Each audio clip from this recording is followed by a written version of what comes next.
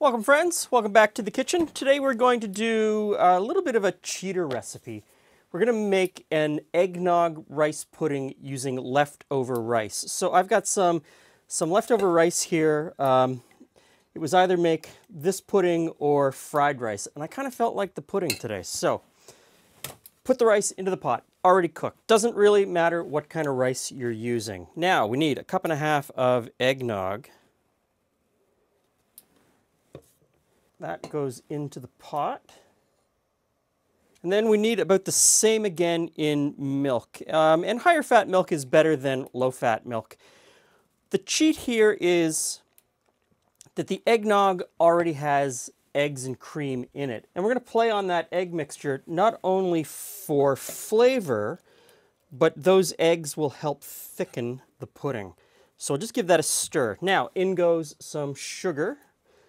And depending on how sweet your eggnog is, you can play with the amount of sugar. You may not need as much.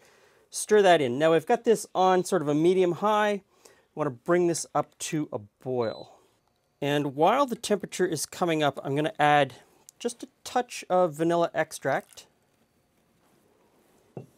and grate in some nutmeg. Now there's one last possible ingredient, and that is either rum or whiskey. Depending on your personal taste, you could use either one. I'd like to put whiskey in this, but I know that the eggnog I have already had rum in it. So I'm going to add just a touch more rum. Not much, just enough to give a little bit extra flavor. Now for the people out there who are saying, I don't want to put rum in it because I can't give that to my children. That's fine, you can leave the rum out. But I'm going to tell you that there was actually more alcohol in the vanilla extract that I put in here than there was in the rum that I put in. So judge yourself accordingly. We're just going to give this a stir. We're going to bring this up to a boil, and then we're going to turn it down to a simmer. And we're going to let this simmer until almost all of the liquid evaporates and it thickens up into a nice, fine pudding. So now I'm going to portion it out, and you don't have to. I mean, you could put this all in one casserole dish, stick it in the fridge, chill it down, and serve it by scooping it from the casserole dish. Or you could put it in ramekins, and you can choose the size of ramekins that you want, so each dinner guest gets their own. So, without spilling too much and making too much of a mess, let's see if we can do this.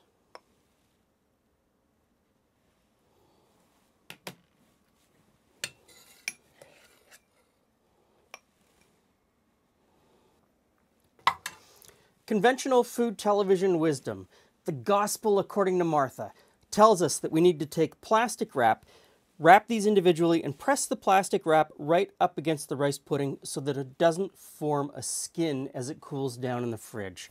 I'm on team skin. I kind of like the skin that forms at the top of the pudding, so I don't do that. But if you want to do that, go right ahead. You take the plastic wrap and you push it right up against it. Now we stick these in the fridge for an hour or two to chill and firm up before we serve them. Hey, Jules. Hey, Glenn. So, hey, friends. What'd you make today? Eggnog rice pudding. Oh, well, that makes sense. I left yours on the counter so it's warm. Julie likes her rice pudding warm.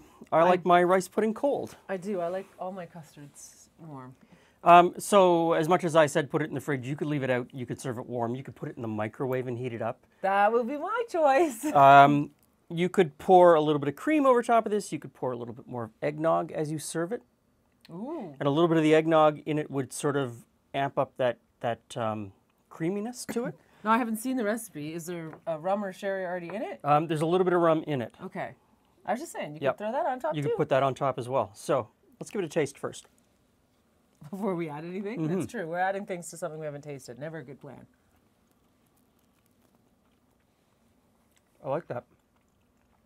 It's definitely eggnog forward. The rum flavor's there, but it's nice and soft. I wanted to maybe put whiskey in. But that would be my preference. But the eggnog that we bought has rum in it already. Oh, so and I didn't want that conflict, so depending on what you buy for eggnog. You didn't make your eggnog from scratch? I did not make my eggnog. What?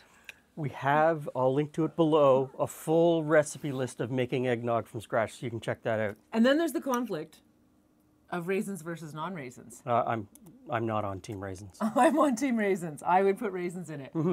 Because, you know, rum and raisin. That would work. It goes Yeah. perfectly. You I mean, know, soak them in rum, toss them in, If you like raisins in your rice pudding, which I do. put them in. I probably should have put some in for Julie, but I didn't. No. You never. You usually only make things you like, so it's his bias. And so this was a cheat using leftover rice. Of course, you could cook the rice ahead of time and just put it in the fridge so that you make leftovers. There's so many ways to make rice pudding. And it's really creamy, even though I didn't put an egg in, because the egg is already in the eggnog. Yeah. As suggested by the name, yes. So, serving suggestions, a little bit of eggnog on top when you go to serve it. Maybe a grate of nutmeg when you go to serve it.